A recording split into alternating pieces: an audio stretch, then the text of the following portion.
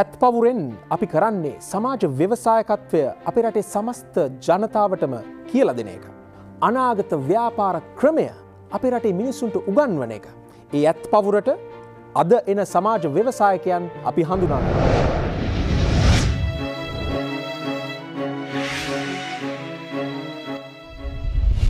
ඒ අතරින් අද ඇත් පවුරේ පළවෙනි සමාජ ව්‍යවසායක නයනී ප්‍රියන්ති නවගත්තේ ගම.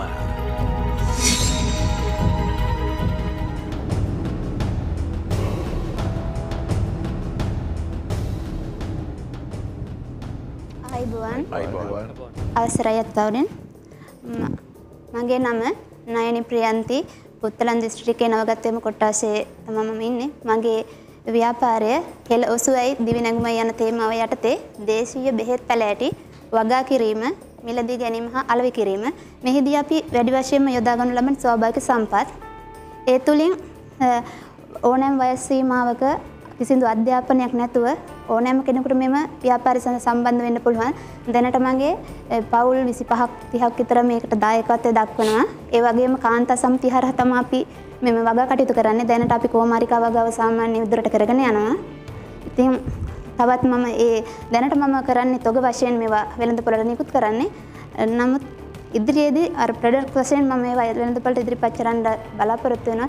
එයින් ගොඩාක් සමාජීය රැකියා ප්‍රශ්නය, ගොඩාක් මගේ වයස අවුරුදු 60, 65, 70 වයස් සීමාවලක පිරිස් මේ ව්‍යාපාරයට නියැලලා ඉන්නවා. ඉතින් එයාලගේ පවුල් වල එයාගේ දරුවෝ එයාලට බලන්නේ නැහැ. සමහරකට හවසකට ඇවිල්ලා මට කියනවා දුව මට හිට බෙහෙත් දෙන්න යන්න සාලේන දෙන්න කියලා. ඉතින් මේ ව්‍යාපාරය තුලින් මම ගොඩාක් සමාජ සේවයක් කරනවා. ආබත්ත කට්ටියත් ඉන්නවා. ඉතින් මම මේ ව්‍යාපාරය තව සෞඛ්‍ය මට්ටමින් දැන් අපි හෙළ ඔසුවක් පාවිච්චි කරනවා. ඒක දීලා තේ වෙනුවට අපිට පාවිච්චි කරන්න පුළුවන්. ඒ වගේම ස්වාභාවික අපි වැවෙන දේවල් අහුලාගෙන දැන් පිටසක් තමයි මේ බෑන්ඩ් දෙන්නේ. ඒ වගේ අපි නිමාවෙන් යුතු භාණ්ඩ වෙළඳපොළට ඉදිරිපත් කිරීමට බලාපොරොත්තු වෙනවා. එහිදී මම ලක්ෂ 10ක ආයෝජනයක් බලාපොරොත්තු වෙනවා. ඒ තුලින් 125ක කොටස් ප්‍රතිශතයක් දෙන්න බලාපොරොත්තු වෙනවා. ඒ තුලින් ව්‍යාපාරය තවත් දියුණු කරලා තවත් සමාජ ගැටලු රැසක් තියෙනවා. ඒවට විසඳුම් ලබා දෙන්න මම බලාපොරොත්තු වෙනවා. දැන් ඔබතුමිය හුඟක් කොච්චර කාල මේ ව්‍යාපාරය කරනවද? මම දැන් අවුරුද්දක් විතර වෙනවා. අවුරුද්දක්. ඔව්. ඔබතුමියට තියෙන යම්කිසි මේ කෘෂි කාර්මික සහ ආහාර පිළිබඳ පසුබිමක් තියෙනවද? සාමාන්‍යයෙන් මේක අපේ පරිසරයේ බහුල වශයෙන් තියෙන. මගේ අප්පච්චි මේට ඉස්සරින් මේ ව්‍යාපාරය කරා. ඒක ගොඩක් දියුණු කරගන්න බැරි වුණා. දැනට මම මේක කරගෙන ඒ දැනුමෙන් තමයි මම කරගෙන යන්නේ. මම මීට පෙර රැකියාවක් කරා. ඒකිනුත් අසල දැන් අවුරුද්දක් විතර මම මේ ව්‍යාපාරය නියැලෙනවා. ගොඩාක්ම මේ ස්වාභාවික සම්පත් නිසා. ඔබතුමිය දැන් කිව්වා ඔබතුමිය සම්බන්ධ කරගෙන තියෙන කාන්තාවන් මේ ව්‍යාපාරයට කී දෙනෙක් සම්බන්ධ වෙලා තියෙනවද? කාන්තා සමිතියෙන් අපේ වගා කටයුතු කරන්නේ 50ක් විතර ඉන්නවා. එයාලා සුළු ප්‍රමාණයෙන් තමයි එයාලා ගෙවත්තෙන් තමයි මොන හරි හදලා අපිට අලෙවි කරනවා. ඊට අමතරව පවුල් 25ක් 30ක් දෛනිකව මට කිලෝ ගානට කුලියට වගේ ඇවිල්ලා වැඩ කරලා ආදායමක් ලබා ගන්නවා. දැනට කරන ව්‍යාපාරයෙන් ඔබ කොච්චර විතර ආදායමක් 50 දැන් අපිට ප්‍රවාහණය ගොඩක් යනවා මට. කියන්නේ භාණ්ඩ අපි ගෙනෙල්ලා දෙන්න ඕන. කියන්නේ ප්‍රවාහන කටයුතු වලට යනවා. සාමාන්‍ය මගටත් වැටුපක් සාමාන්‍ය වැටුමක් අරන් මට 50000ක් 40000ක් වගේ ආදායමක් ගන්න පුළුවන්. අර ඔව් සර්.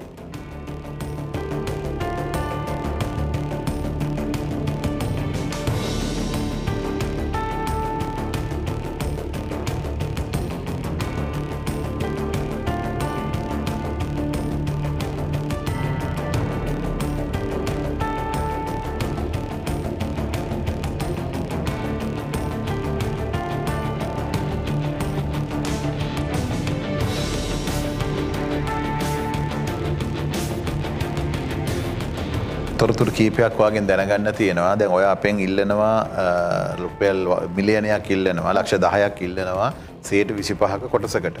දැනට ඔයා ගාව තියෙන වත්කම, ඒ කියන්නේ මේ ඔබ මේ වැඩේ කරගෙන යන්නේ ගෙදරද නැත්නම් වෙන මේකක් වගේ හදලා තියෙනවද? දැනට මම ගෙදර මේ ගබඩාවක් වගේ සාමාන්‍ය එකක් තියෙනවා. දැන් මම අර වගා කරන්න යන එකේ අපේ සාමාන්‍ය බිල්ලින් එකක් තියෙනවා. ඒක නවීකරණ කරලා එතෙන්ටම අරන් ගිහිල්ලා පොඩි වගාවකුත් කරනවා කිව්ව නේද? වගාව කරන්න තමයි ගොඩක්ම. ඒක බියන් සකස් කිරීම දක්වාම අපි යන්න ඕනේ. ඒක ඒ ඉඩම වාට අයිති එකක්ද? ඔව් සර්. එතකොට දැනට ඒ අරුණහම වෙන මොනවා හරි තියෙනවද උපකරණ විදිහට මේ සඳහා භාවිතා නෑ සර් අපි ඔක්කොම ශ්‍රමය තමයි භාවිතා ඉඩම ඔයාගේම ඉන්න ගෙදර කොටසක ඉඩමකද කෑල්ල කරන්නේ වෙනම කෑල්ලක් දැනට ගෙදර කරනවා ඔව් ඒක ගෙදර නෑ මං කියන්නේ වගාව කරන්නේ මගේම ඉඩමක වෙනත් තැනක ඒ මොනවද වගා කරන්නේ කෝමාරිකා මොනාරි කෞමාරිකා නිෂ්පාදනයක් මෙතන තියෙනවද අපි කෝමාරිකා පැල තමයි දැනට දෙන්න බලාපොරොත්තු තියෙන්නේ පෙබරවාරියේදී අපිට පැල 10 පැල විකුණන්නයි උත්සාහ කරන්නේ නැහැ පැල නෙමෙයි ඒකේ අර කොටස් කපලා කිලෝ ගානට ලක්ෂ 10ක් අපි ආයෝජනය කරොත් ඇත් පවුරෙන් ඔයාගේ කොච්චරක් වැඩි කරගන්න පුළුවන්ද වාගේ සේල්ස් ටික මට ලක්ෂ 3.5 දක්වා පුළුවන් අපිට ඉල්ලුම තියෙනවා ඔව් ඕන තරම් ඉල්ලුම තියෙනවා ඒක සපයා ගන්න අපි වගා කරන්නත් ඕනේ පරිසරයට හානියක් නොවන විදිහට වගා කරන්න ඕනේ ඒවා සපයා ගැනීමේදී මට ලක්ෂ 3.5ක් විතර වගේ ගන්න පුළුවන් ඔව් දැන් එතන තමයි පොඩි ප්‍රශ්නයක් එන්නේ දැන් ලක්ෂ 3කට වැඩි වෙනවා නම් එතකොට දැනට ලක්ෂ 2ක් කරන මේක 150කින් වැඩි වෙන්නේ එතකොට දැනට වාගේ ශුද්ධ ලාභය බැලුවොත් එම වාට 125ක් විතර තමයි දැනට ශුද්ධ ලාභය එන්නේ. එතකොට මං ඒකම උපකල්පනය කරොත් එම ලක්ෂ 3කට ඔයාට 75000ක් විතර තමයි එන්නේ ශුද්ධ ලාභය. එතකොට අර ආයෝජනය කරන මුදලත් එක්ක ඔයාගේ පිරිවැය වැඩි වෙන ප්‍රමාණයයි ඒකෙන් ශුද්ධ ලාභය ගැන පොඩි ගැටුමක් එනවා. ඒක තමයි මට මුලින්ම පැහැදිලි කරගන්න ඕනේ උනේ. මුතුමිය කිව්වේ මේ ප්‍රොඩක්ස් දැන් සප්ලයි කරන්නේ අර ගමේ කාන්තා සමිතිය. ඒ ගමේ ඔළුවේ ගමේ ඒ වගේ සමිති කීයක් තියෙනවද? සමිති තියෙන 3ක් තියෙනවා. මට දෙකක දායකත්වයේ තියෙන්නේ සර්. දැන් ඒ සමිති තුනේ කාන්තාව ඔක්කොම කී දෙනෙක් ඉන්නවද? 75ක් ඉන්නවා. මං වැඩ කරන එකේ ඉන්නේ 50යි අපිට දායකත්වයේ දෙන්නේ. අරවත් මේ කතා කරලා එයාලට අපිට පුළුවන් ගන්න. ඉතින් අර 50න් ඔයා දැන් පාවිච්චි කරන්නේ 5 දෙනෙක්ව. ඒක සර් ඒ 5 දෙනා සමිතිය කට්ටිය නෙමෙයි අර පිටින් එන කට්ටිය. ඒක දැන් සමිතිය වැඩ කරන යකි වැඩ කරන in addition to supply තමයි සප්ලයි කරන්නේ. right. දැන් මේ වගේ මිලියන් ලක්ෂ 10ක් හම්බුණා නම් මේ සමිතියෙන් තව කී දෙනෙක්ට වැඩිපුර දෙන්න අදහස් තියෙන්නේ? සර් අපේ මේ සාමාන්‍ය තවත් අනිත් ගම් තියෙනවා. ඒ ගම් එක සසඳලා එයාලටත් වගා කිරීම සඳහා එයාලා සම්බන්ධ කරගන්න තමයි අපි කාන්ත සමිතියට කතා කරගෙන තියෙන්නේ. රස්සාවල් දීමට අමතරව යම්කිසි වෙන සමාජ අරමුණක් සර් දැන් තියෙනවද? ඔව්. දැන් මම මේ ව්‍යාපාර තුලින් ශිෂ්‍යත්වයෙන් පාස් වුණු ළමයෙක් ඉන්නවා. එයාට මම එයාගේ පොත් කට්ටලේ අරන් දෙනවා. මට ලොකු දේවල් කරන්න බෑ තාමත් අපි පොඩි අඩතාලමක ඉන්න නිසා. එතකොට ආබාධිත අය ඉන්නවා. එයාලට ඔව් දැන් ඒක ඇත්තටම ඔයාගේ බිස්නස් එකකින් එන අවුට්කම් එකෙන් කරන දේවල්නේ. CSR ඇක්ටිවිටි එකක් වගේ බට් ඒ වුණාට මට තව මේ බාණ්ඩ නිසා යම්කිසි වෙන සමාජ අරමුණක් තියෙන සර් ඇත්තටම බෙහෙත් ඖෂධයක් කියන්නේ දිව්‍ය ඖෂධයක් ඒ තුලින් සමාජයට මේ ලෙඩක් රෝගයක් සුව කිරීමේ හැකියාව තියෙනවා. ඒක ඉතින් අපි සමාජයට මේවා දුර්ලභ බෙහෙත් ද්‍රව්‍ය. ඉතින් අපි ඒක සමාජයට දුන්නන් පස්සේ යාලා හරි. මෙතනදී මේ දැන් මේවා ගන්න අය කරන්නේ එක්ස්පෝර්ට් කරන එකද නැත්නම් මම තොග වශයෙන් තමයි දෙන්නේ මේවා. තොග වශයෙන් විතරයි දෙන්නේ. ඔව්. ඒ ගන්න කට්ටිය මේ බෙහෙත් පැලෑටි ඒවයින් කරන දේවල් ගැන මොනවද තියෙන අවබෝධය ඔබතුමී? එයාලා දැන් හර්පිංචාවක් ගත්තොත් ඒක එයාලා තේ එකක් වශයෙන් දෙනවා. ඊට පස්සේ මේ කොලෙස්ටරෝල් වලට ඒකට බලපානවා. ඊට පස්සේ ඒක ආහාර ද්‍රව්‍ය ඕනම ආහාර ද්‍රව්‍ය ගන්න පුළුවන්. චට්නි ඒ වගේ සම්බෝල එක ඒවයි ගන්න පුළුවන්. ඊට පස්සේ මේ බෙලි මල්ලක් ගත්තොත් ඒක ඔබතුමී තොග වශයෙන් විතරයිද විකුණන්නේ? දැනට තොග වශයෙන් දෙන්නේ මම.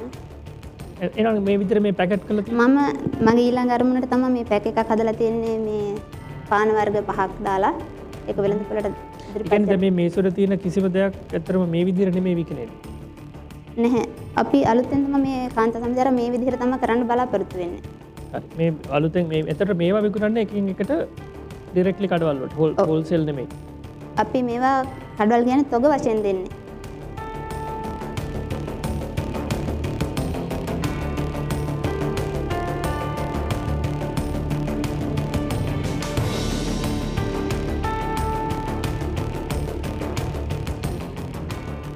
ඇත්ත වශයෙන්ම කිව්වොත් මේක සමාජ ව්‍යාපාරයක් තමයි වා කරන්නේ.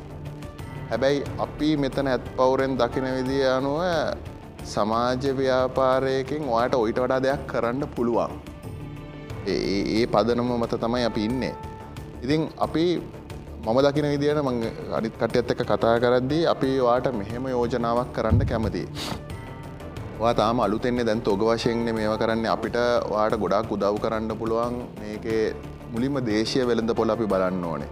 ඊට පස්සේ අපි ඕක වෙළඳ නාමය පැකේජිං ඊට පස්සේ ඕක රිටේල් එකට යන ක්‍රමය අපි මාකට් එක ටිකක් ලොකු කරලා දෙන්න ඕනේ. වෙළඳපොළ ලොකු කරලා දෙන්න ඕනේ. ඉතින් අපි කැමති අපි 74 දෙනෙක් කැමති වාට මූලිකවම ලක්ෂ 2.5ක ආයෝජනයක් කරන්න. ඒකට අපි 130ක කොටසක් බලාපොරොත්තු වෙනවා.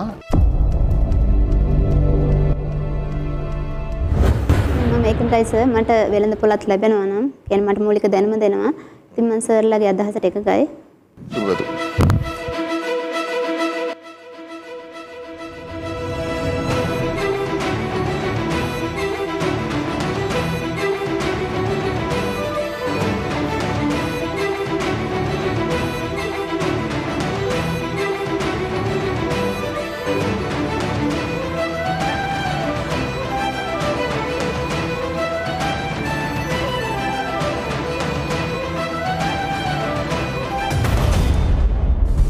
නයනී ප්‍රියන්ති මහත්මිය අද ඔබ ඇත් පවුරෙන් ආයෝජනයක් ලබා ගත්තා. හැබැයි ඉල්ලපු ආයෝජන මුදලට වැඩිය අඩු ආයෝජන මුදලක්. ඒ වගේම ඔබට ව්‍යාපාරයේ කොටස් වලින් වැඩි ප්‍රතිශතයක් දෙන්නත් වුණා. ඇයි ඔබ එකඟ වුණේ එවැනි යෝජනාවකට? ඇත්තටම මෙතනදී මට මුදලට වඩා මෙතෙන්ට ආපු එක ලොකු ශක්තියක් වුණා. මට වෙළඳපොළ හැම දෙයක්ම මගේ තිබුණු දුර්වලතා හැම දෙයක්ම මෙතනින් මට දැනගන්න ලැබුණා. ඉතින් මම ඒ එකඟතාවය මම සතුටින් බාරගත්තා. සතුටින් බාරගත්තා. එහෙනම් නයනී ප්‍රියන්ති මහත්මිය ඔබතුමියට අපි ප්‍රාර්ථනා කරනවා ජයෙන් ජය.